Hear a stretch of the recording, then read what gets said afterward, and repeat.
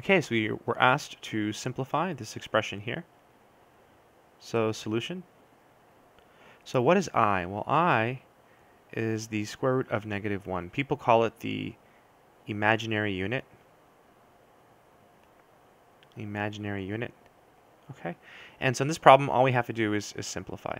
So let's see, there's 1 here. So we're going to distribute the -1. So we have 3i. So 3i.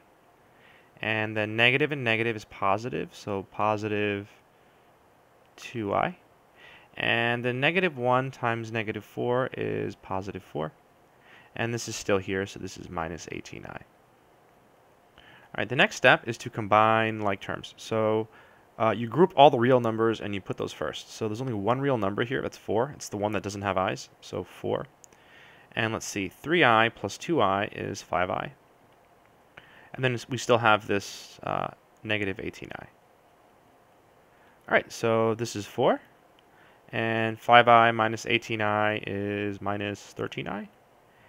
And that's it. That's how you add and subtract complex numbers.